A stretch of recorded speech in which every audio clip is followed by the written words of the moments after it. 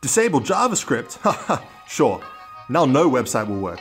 At all. Seriously? Well, let's conduct an experiment and spend a day online without JavaScript. In fact, statistics show that 1 in 500 people deliberately disable JavaScript. A lot depends on what you're using the internet for. If you just want to watch a video on YouTube or scroll social media, you won't be able to without JavaScript. But most websites actually work. Google search works, most news websites work, even eBay works. No more annoying ads. Disabling JavaScript works perfectly for journalists or those who work with confidential information. However, there's still nothing you can do about those cookie files. So, in short, if you turn off JavaScript, the internet still works.